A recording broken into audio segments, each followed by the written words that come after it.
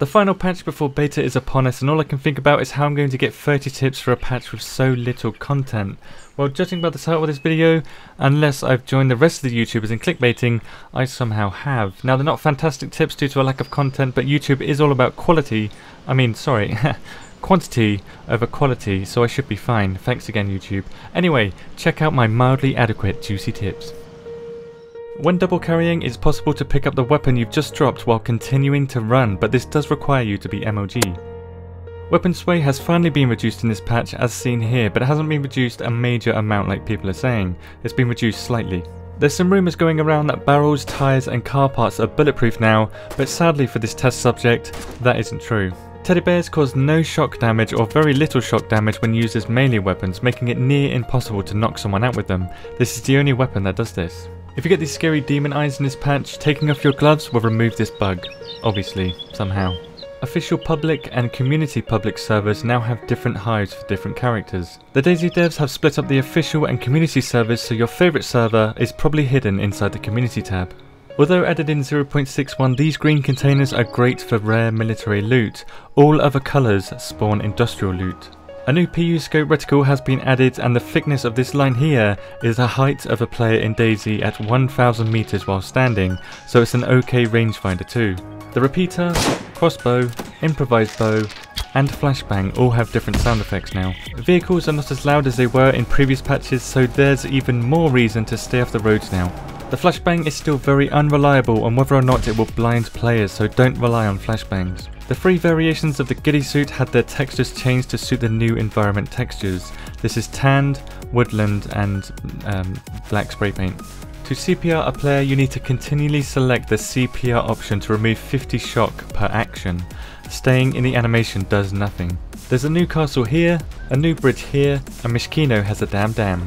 Tolga has been reverted to previous patches, Vavilovo bus and train station has been completely removed, and the ski lift has been completely removed.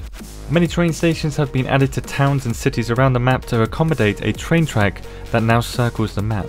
The texture needed to craft knives is now much harder to find, so crafting one on the beach is highly recommended. Skaliski Island is a fantastic place to pick up weapons and food as a fresh spawn, making the swim over well worth it. Weapons that spawn with a mag inside need to be chambered. You can do this by pressing R or manually reloading. If you come across a weapon with a mag inside that you don't want, take the mag out and stop potential stalkers from killing you. You can now use matches on vehicles to destroy them as a placeholder mechanic to despawn vehicles, but this doesn't work on a bus. I see a lot of players still dying from cholera somehow by drinking water from ponds. As a rule of thumb, if you don't have the healthy status on your character window, only drink from wells. If you're as cheap as I am, you can quickly take the rag out of a fireplace by crafting it into an armband. The fire will still light and you will get to keep your rag. The bone stat doesn't appear to be recovering in the same way it used to in previous patches, so using splints and morphine is vital for prolonged survival now. If you're swarmed by infected, you can filter them into a small choke point to make them easier to deal with. Just be sure that there's an exit inside the building too.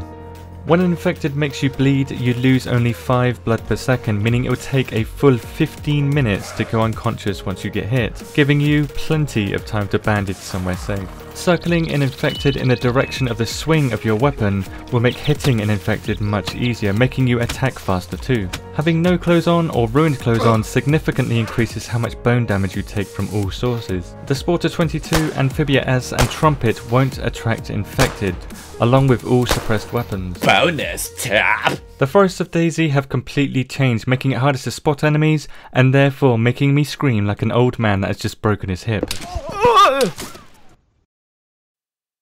Well, I pooed my pants. I definitely pooed my pants there. It's a cool meme to hate on DayZ right now, and with how broken the game can be at times, it's easy to bash. But it certainly has improved in some areas such as sound design and visuals in this patch, making the game more immersive. One thing's for sure though, I'm very much looking forward to the next patch because this patch didn't have much content, but it was a nice immersive patch for me. I do like immersion and sound design, but it needs content. This game really needs content right now. Anyway, thanks for watching, and thanks to Harry Wookie and Rich German for the help.